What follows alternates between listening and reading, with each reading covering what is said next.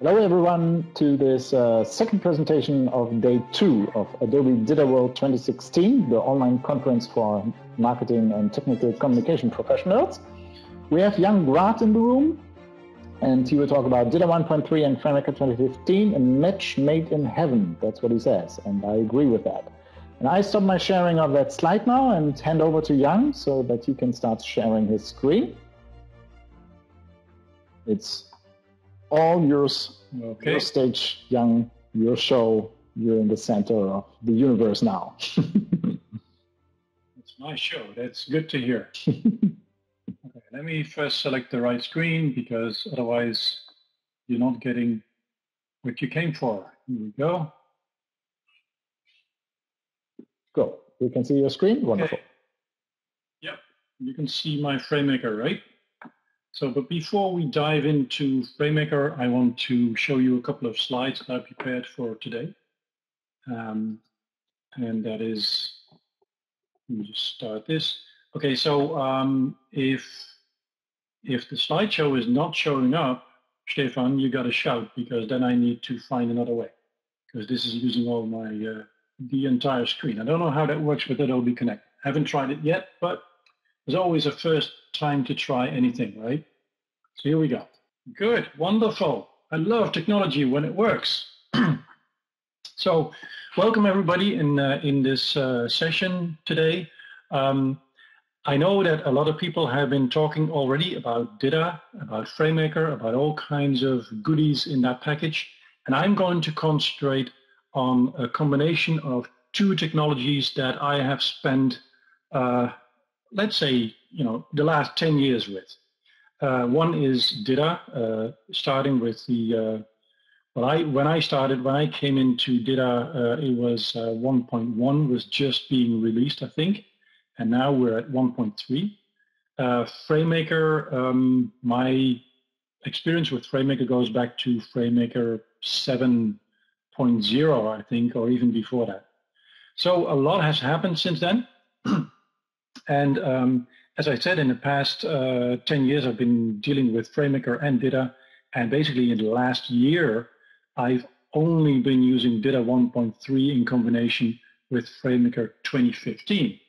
So that's why I thought let's give this this presentation a catchy title, A Match Made in XML Heaven.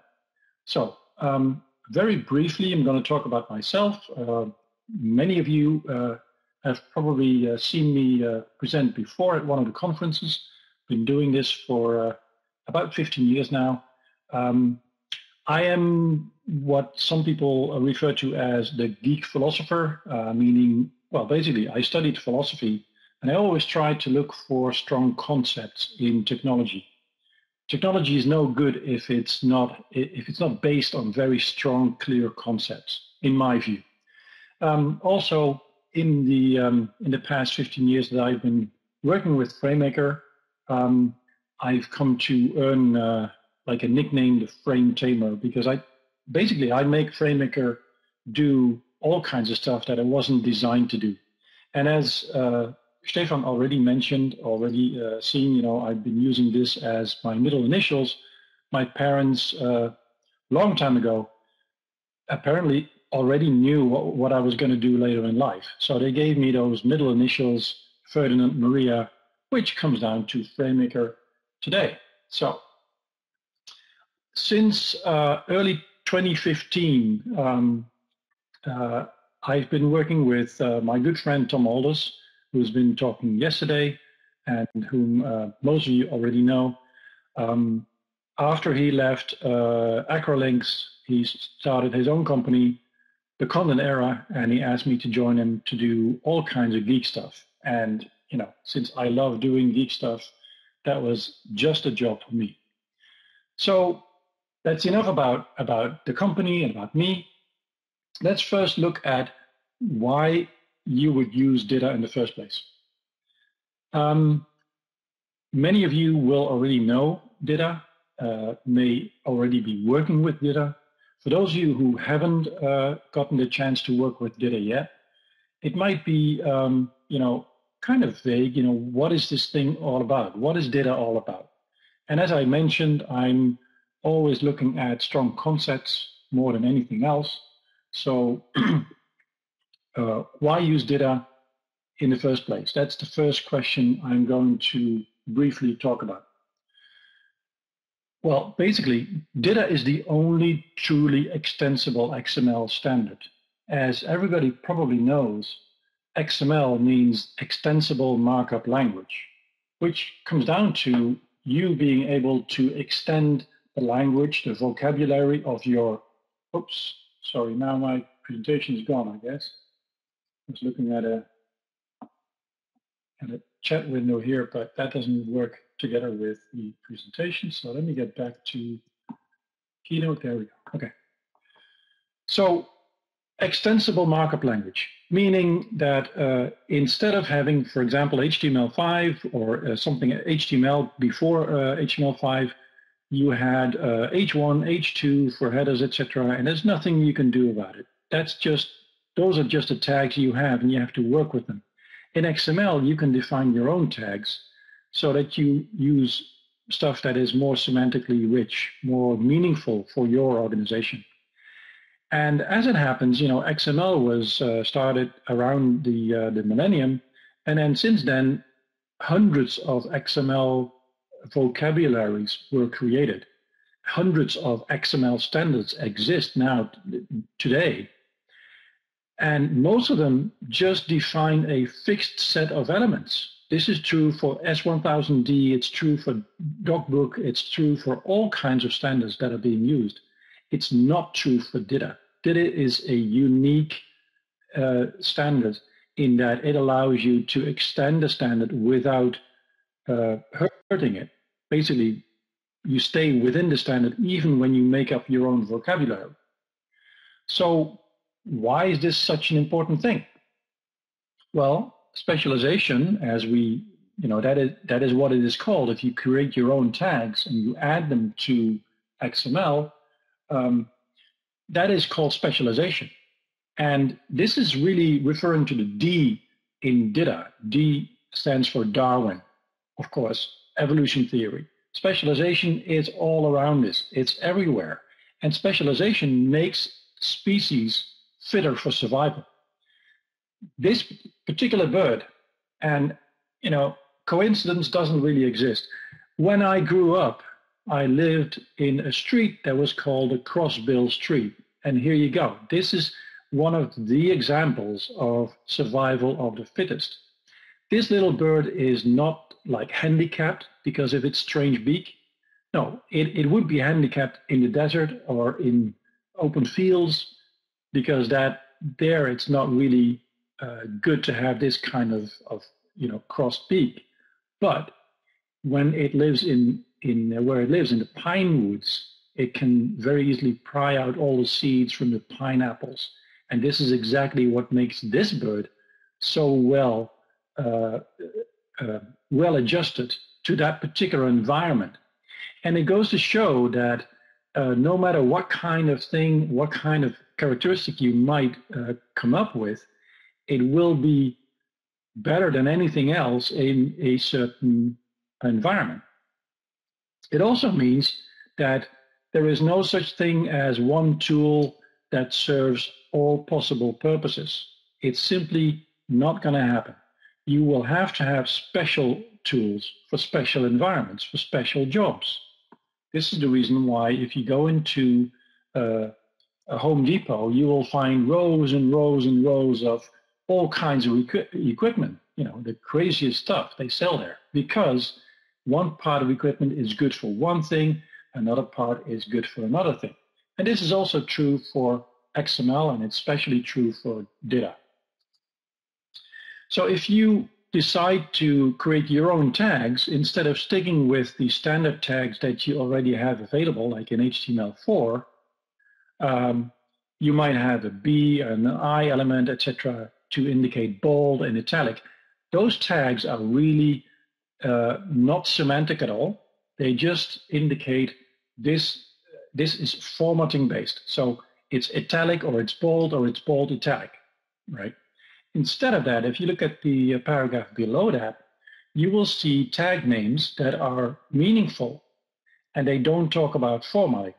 The formatting is not the basis of your markup. The markup is done with semantic labels. So parm name would be, well, basically, you know, everybody understands that's a parameter name, right?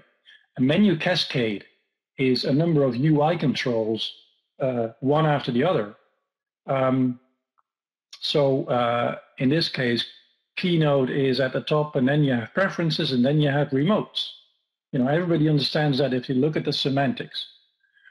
And then you can add, as I said, in DITA, you can add your own semantics to it. You can add your own specific tags and still remain within the standard. That's a really, really beautiful thing about DITA, and this is why DITA is better for technical documentation than anything else. And basically, it would also be good for a lot of other applications as well. But since we're in technical documentation, that's where DITA can really shine, and it can make you shine. So if you have your markup set correctly, instead of doing the format-based markup, you do semantically rich markup, then this enables not only flexibility in the formatting. You could format something differently in different situations based on the same tags, but you can also use the knowledge, the semantics in your markup in specific applications that understand that markup. So if I go back to the previous slide, you see here that there is something called an app. There's at the bottom, there's this Keynote application, right? And I surrounded it with tags that say app. Now these are my own tags. You know, the app doesn't exist in DITA. I invented it, and then when I create this file, I push this file to a help system, and maybe my help system knows what to do with a word that is surrounded by the tags app, because it knows, hey, this points to an application that is here on the system, and I can make a show me button out of that. And if I click that button, it will go to the application and it will open it up and it will show you exactly what we're talking about. Now, this would not be possible if this word Keynote was surrounded by italics, because then, you know, how is your application going to know what to do with it? So the markup becomes semantically rich. It becomes extra metadata, if you will, that you can add into the text without ever needing all kinds of special formatting, etc., to make it work. You know, without becoming pushing yourself out onto an island where no application can read your material. Okay, I'm not saying this is going to be automatic, but you have the potential to make that work. Now, as I said, you can add your own tags, but of course there has to be a rule about this, because what you do not want to do is add tags in such a way that other applications that are processing your content, let's say you're creating your content, well, let's say I'm creating this content in Notepad++, right? And then I push it into FrameMaker, and FrameMaker doesn't know what an app is, right? I didn't tell FrameMaker what this app keyword, what it really means, what it stands for. So to avoid problems with FrameMaker breaking down, or another application breaking down because it chokes on a word that it doesn't know, to avoid that, in DITA, the technology that was defined in DITA is called specialization. And in specialization, every new tag that you add points back to the original term, the original tag that you derived it from, the original tag that was in the DITA standard, right? So adding your own tags is totally legal as long as you do it in the way that was designed into DITA, where you point back to your ancestor. This is also why, this is also another reason of why D for Darwin is in that name DITA. You point back to your ancestors. So app is derived from term. And now if FrameMaker opens up this piece of text and it sees this app tag, it can also find, okay, app, oh, this is a specialization of term. Well, I don't know what is special about app, but I'll treat it like a term. And then it will still work. It will not break down. Okay, so that's in a nutshell. That is why DITA is so hugely important for technical documentation or for any kind of information, because of its built-in metadata and because of the ability to extend the language without ever breaking anything down the road. All the tools will be able to process your specialized data, even if you have added all kinds of tags to it. So this was true from the beginning, from DITA 1.0, and why would we want to move to DITA 1.3? Why has there been a steady evolution from DITA 1.0 to 1.1 to 1.2 to 1.3? Well, this happened because DITA was being applied to more and more business domains. And like in DITA 1.2, the learning domain was added. And that was a huge number of elements that came into play. In DITA 1.3, there's a couple of new learning and learning interaction based, that's especially for all kinds of quizzes, etc., online quizzes. But also we see release management coming into play. SVG has been added. There's an XML mention domain. So there's lots and lots of new domains, and these domains keep being added to DITA because of the success of DITA for documentation, because it is spreading into more and more domains. And this means that if you're now working in some kind of scientific environment, you can use MathML right into your inside of your DITA documentation. You don't have to create the equations externally and then pull them in as a graphic which cannot be edited anymore. You can add the MathML right in there.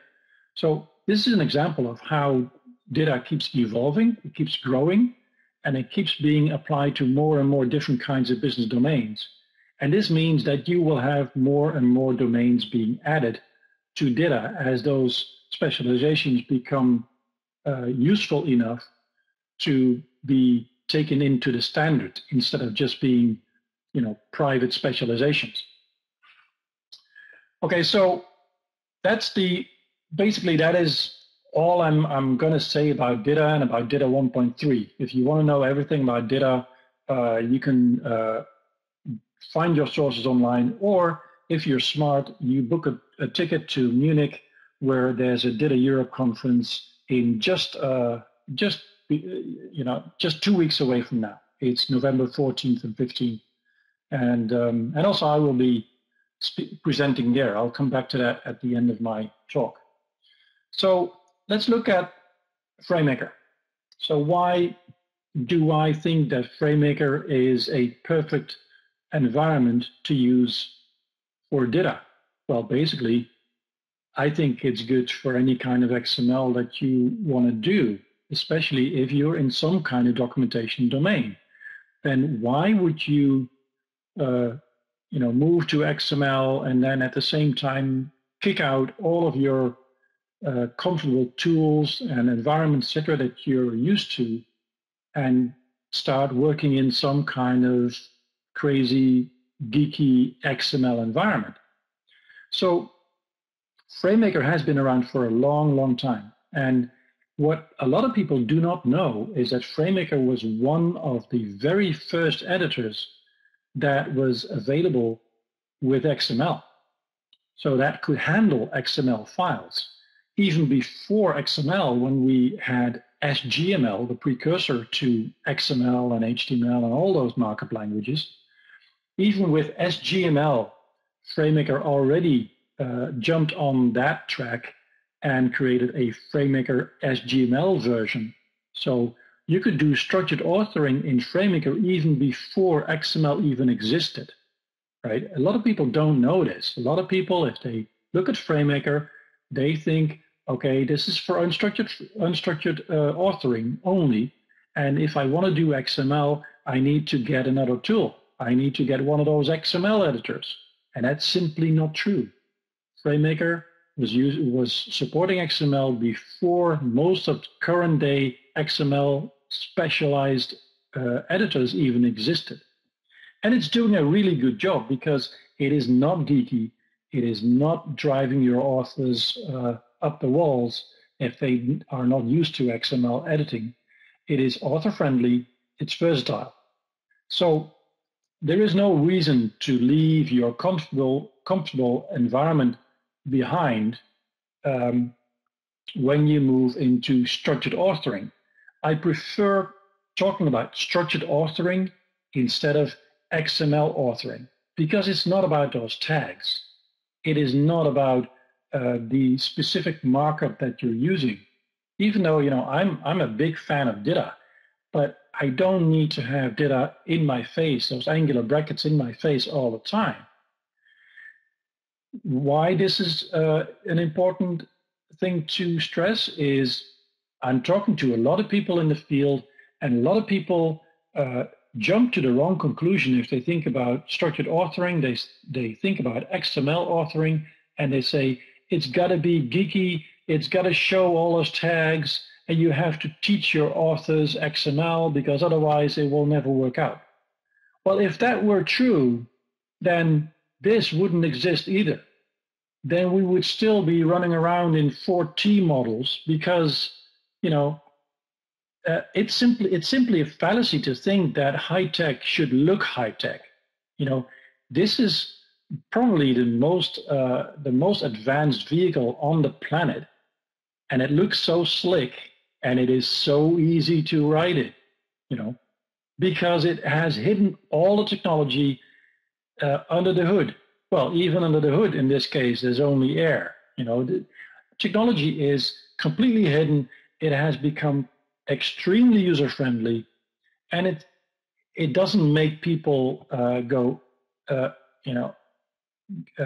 become uneasy with all the angular brackets that are around it, etc.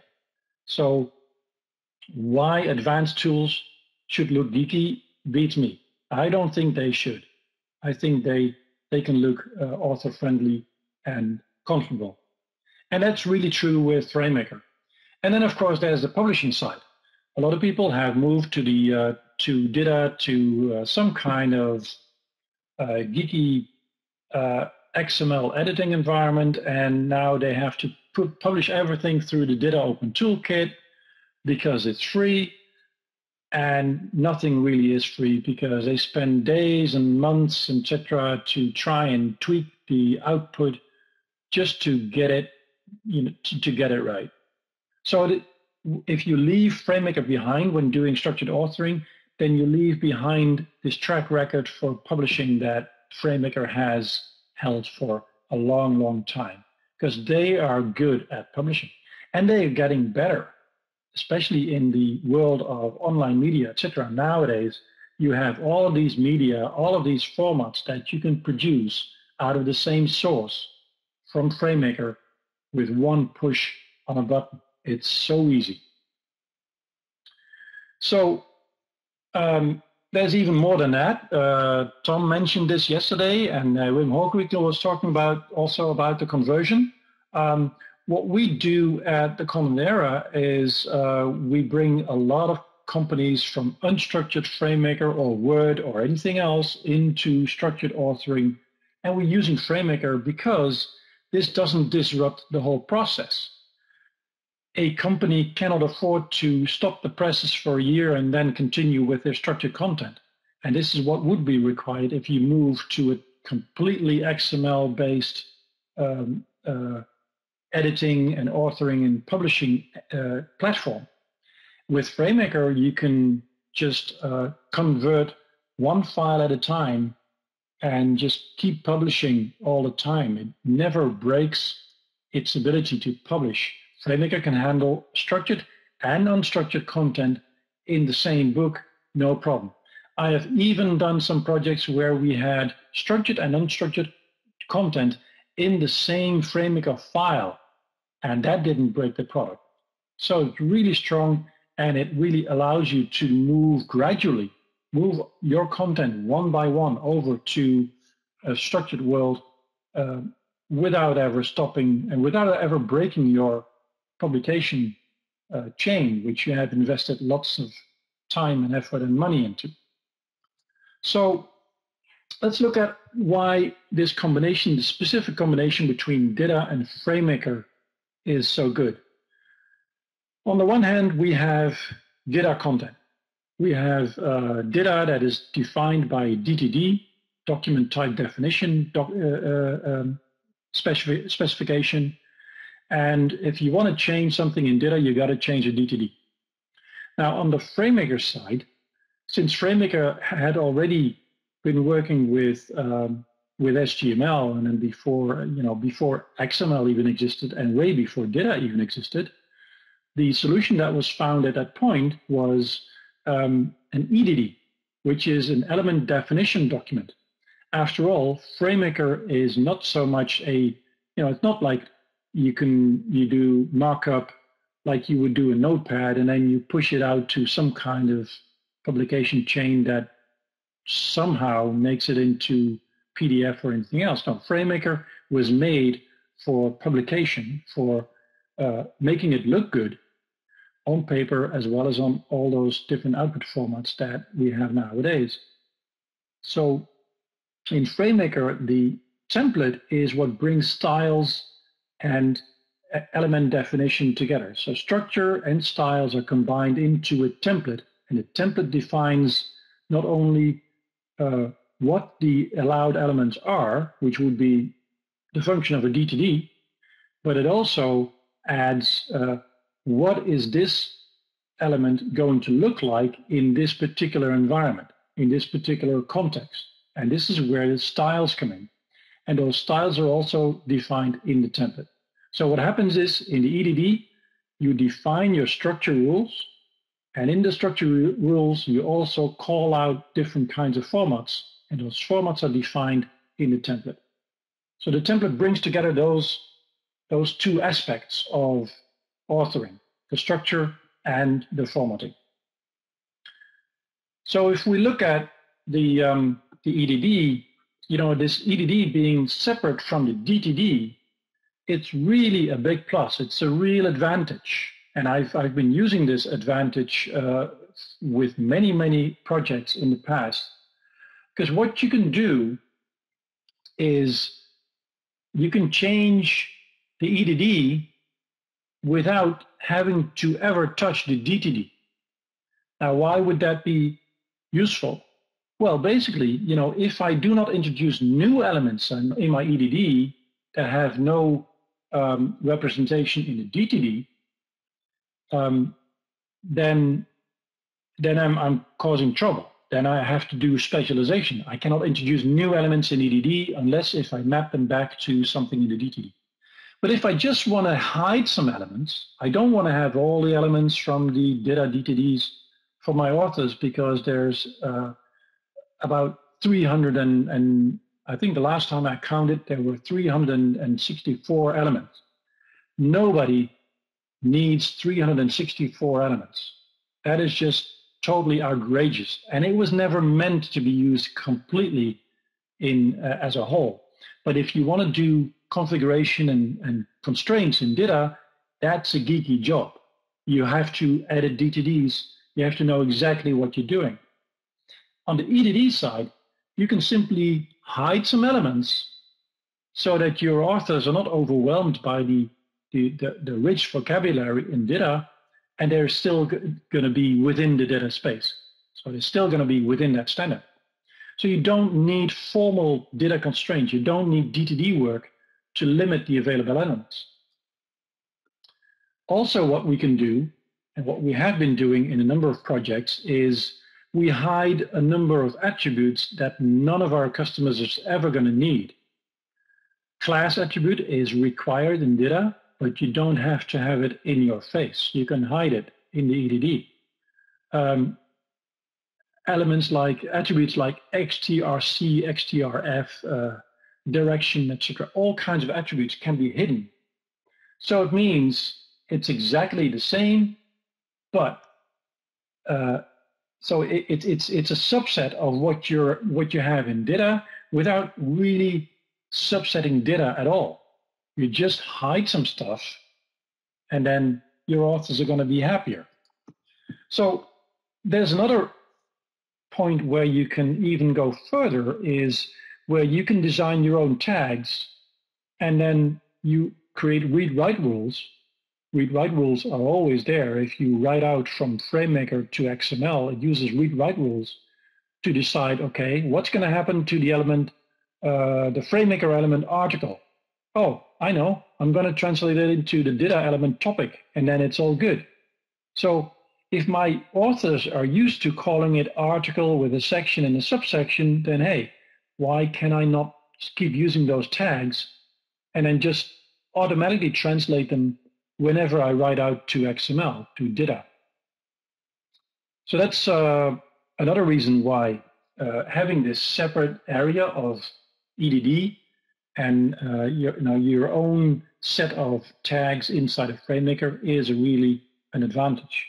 It's like automatic translation between the FrameMaker world and the formal DITA world. It's the same thing, but it uses different words or tags, and it just goes without any effort at all. Just hit save, and it's going to be pushed into standard DITA with all the standard attributes and elements. So if this is not enough, because in some cases you might need to introduce elements that you want to use on the FrameMaker side, but they shouldn't be available on the DITA side because it's, and they're in a different order, etc.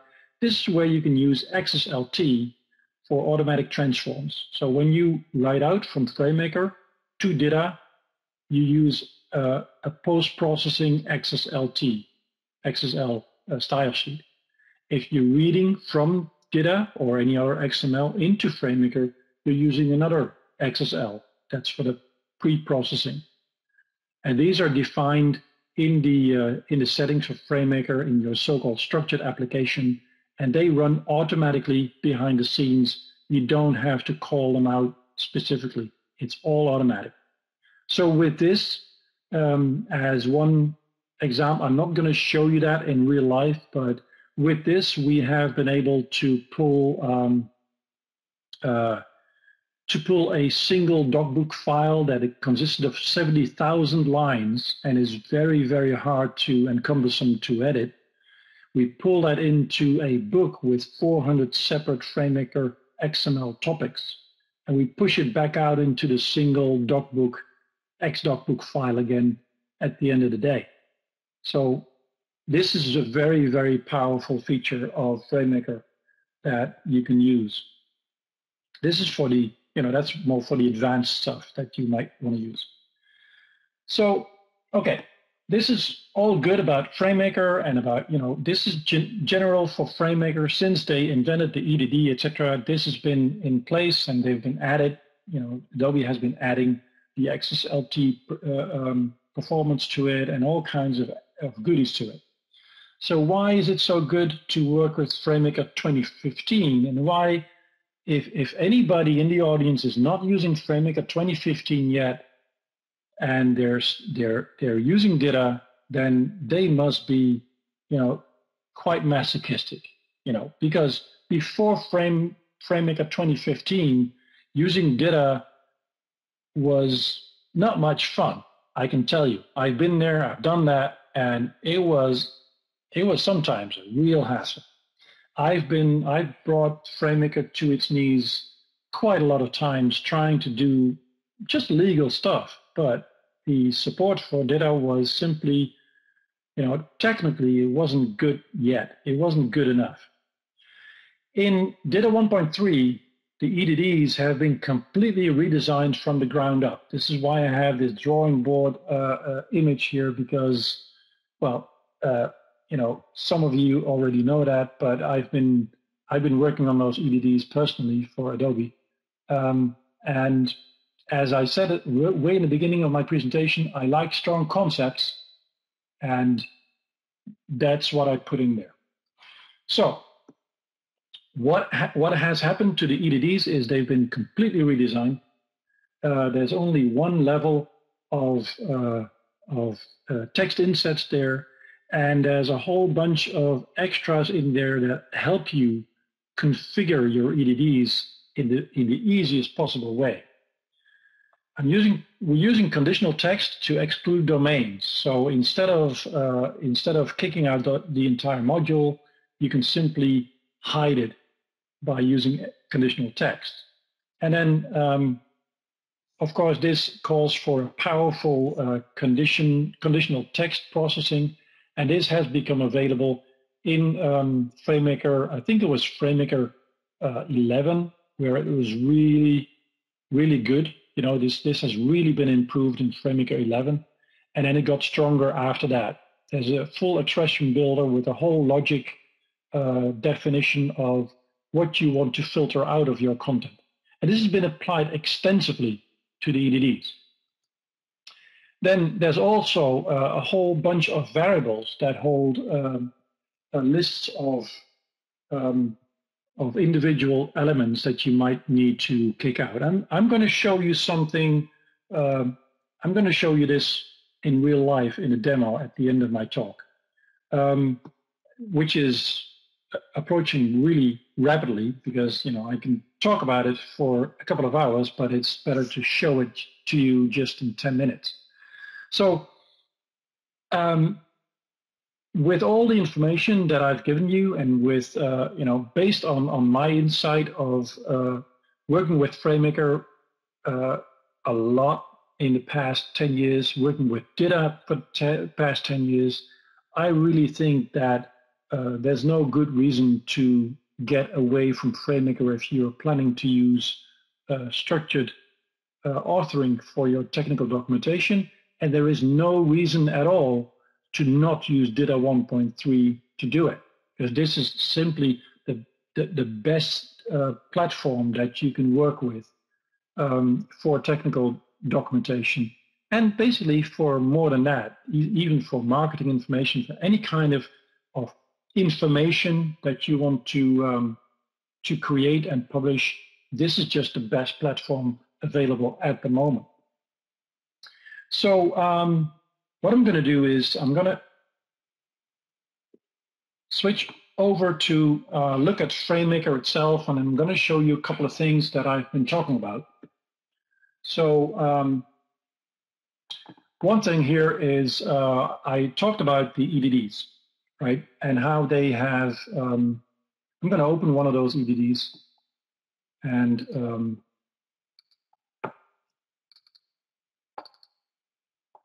one of those EDDs, let's take the concept EDD, because that's what I'm going to show you in a small demo a little bit later as well. So if we look at the EDD here, you see that it's very nicely organized. We have one section per domain, and as you can see, DITA has a lot of domains. And all of those domains are optional, except for the ones that define the basics. So here you have the required modules. So this is a module.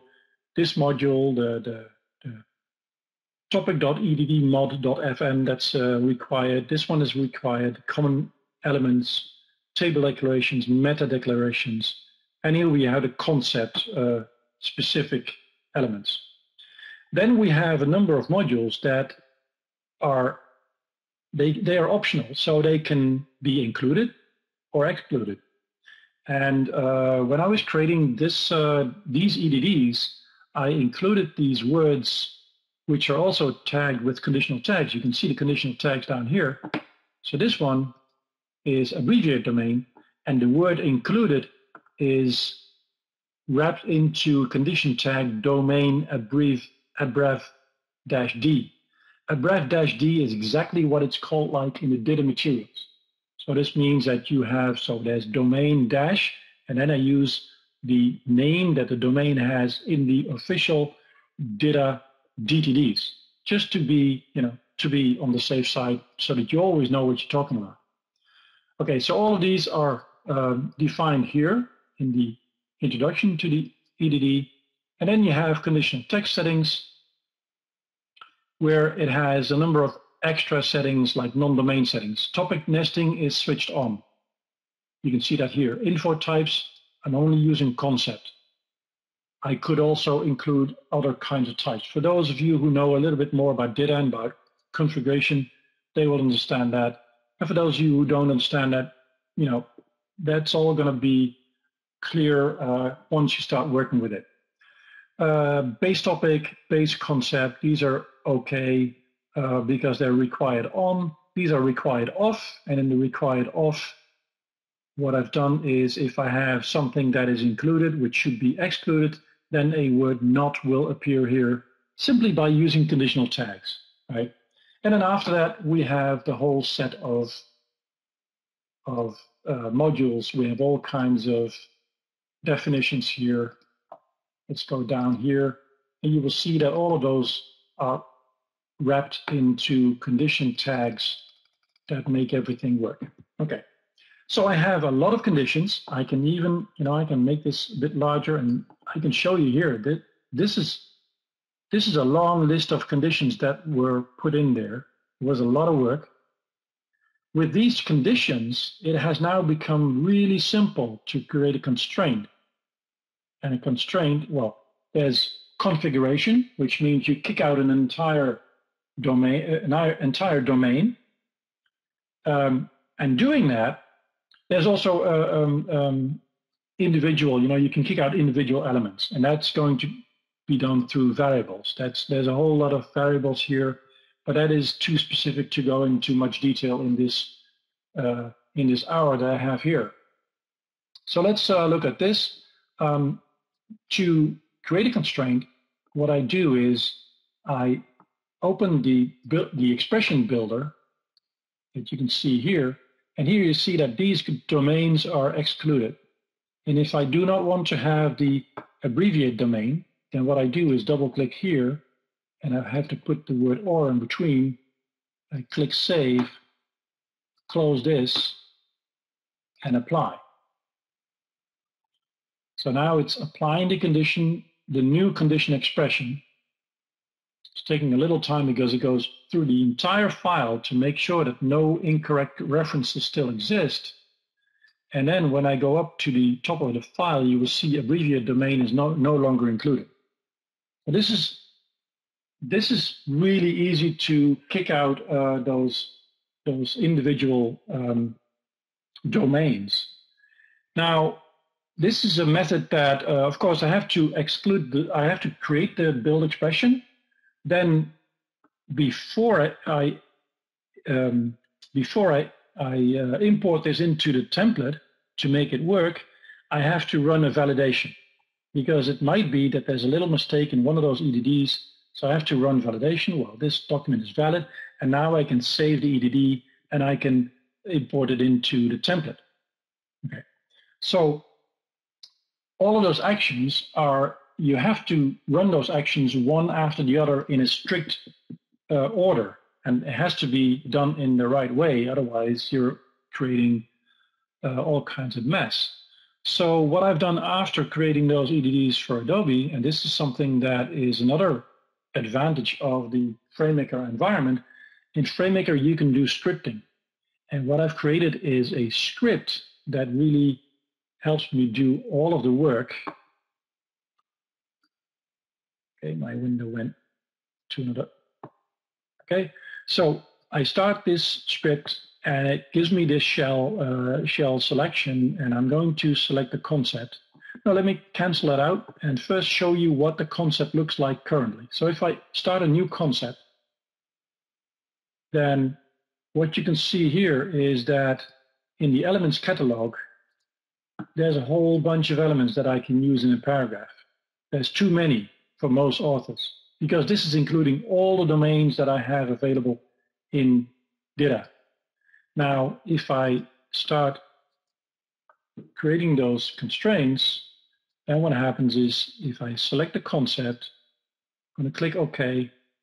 It's going to give me a window with all the domains that are available that I can switch off.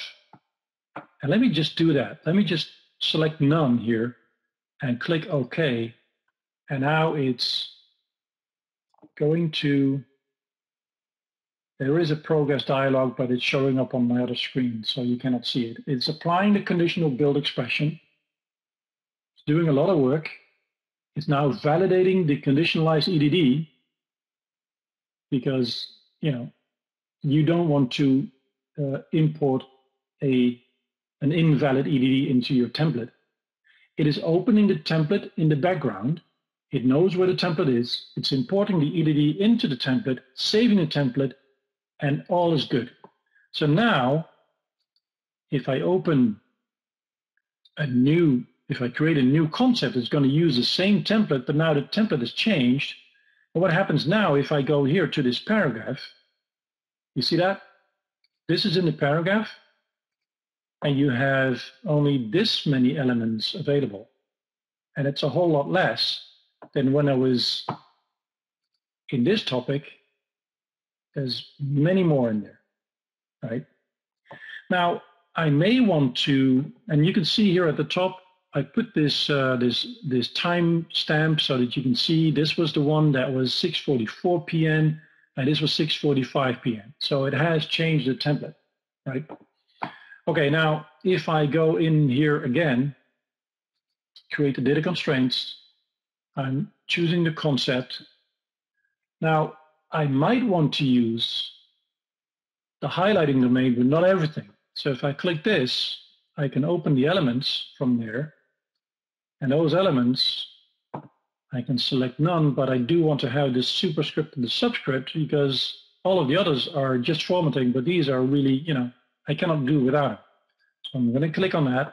If I don't know what these domains do, I can click on the question mark and it will show me a little bit of text that says what that domain entails.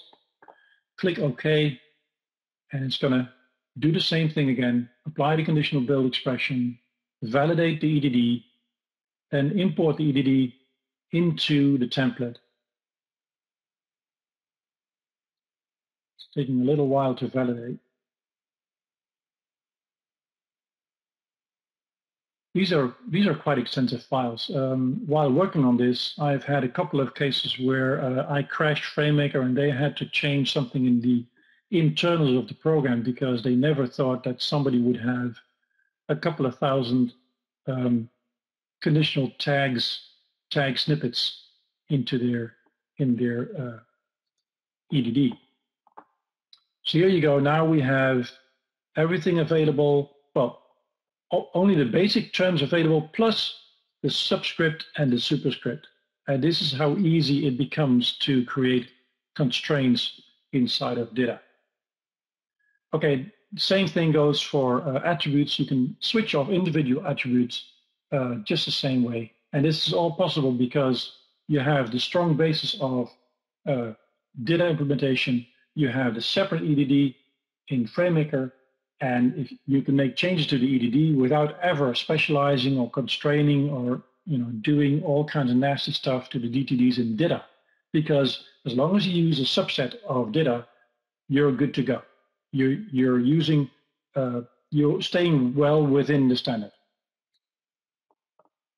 Okay, I see there's only 12 minutes left, so this might be good to spend the rest of my time today for answering some questions. I did have a couple of demos for live data editing on a website, etc. But you'll just have to shoot me an email to ask for that kind of demo. And also, I should invite you to my talks next week. I have no less than 5 appearances at TC World.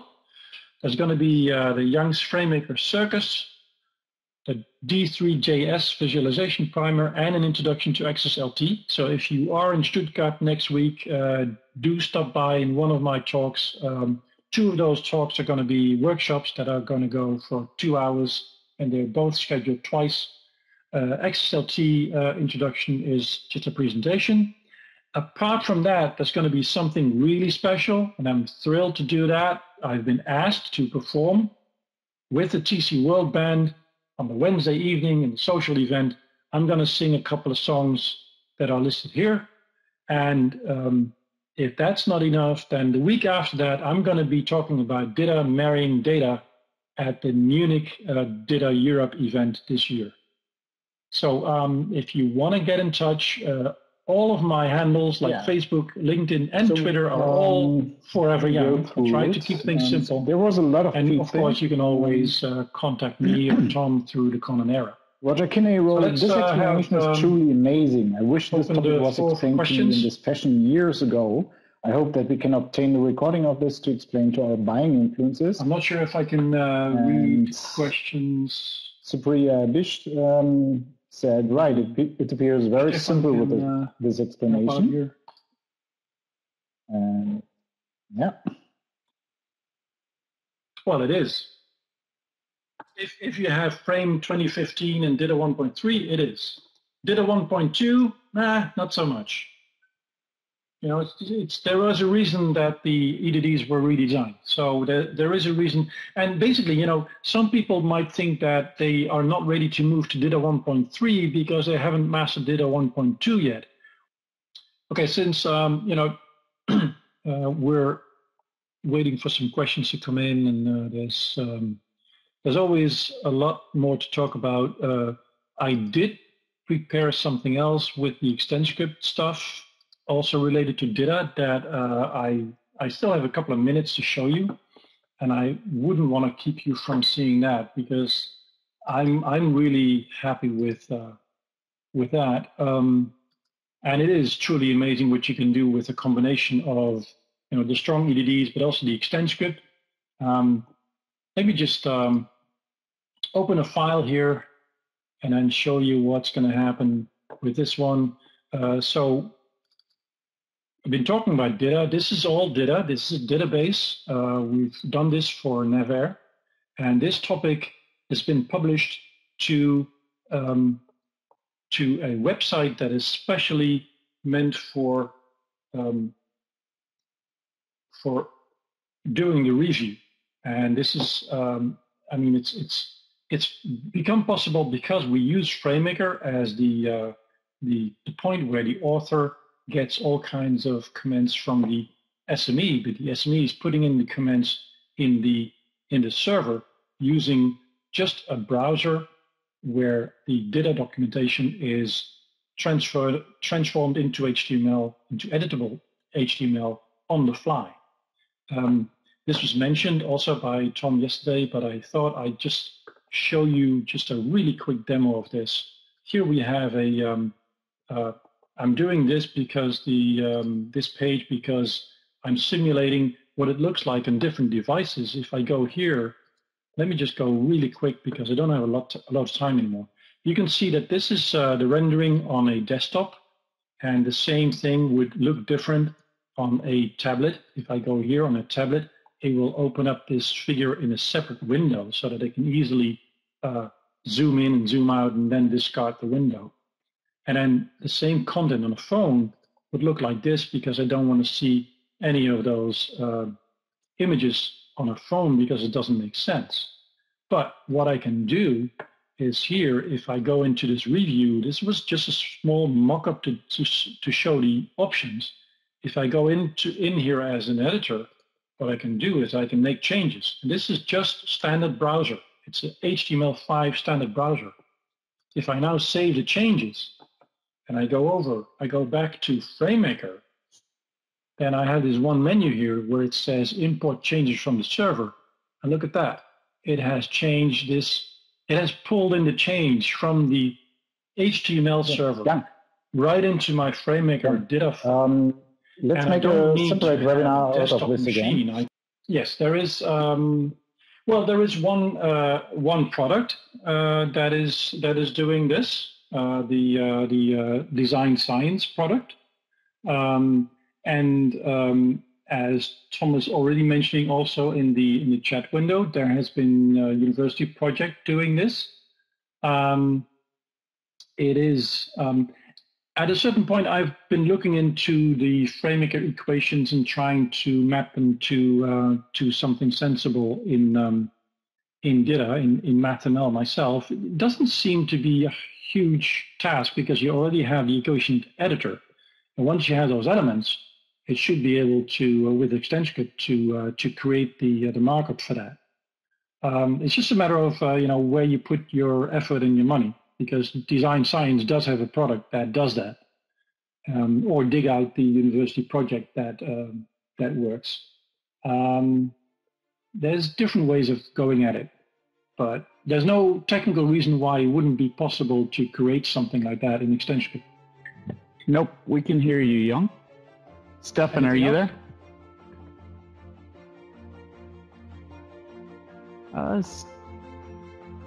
Stefan may have dropped out. I'm not sure, but thank you so much, Jang. Definitely appreciate it. Did we lose the sound, or? And great job, and thanks so much.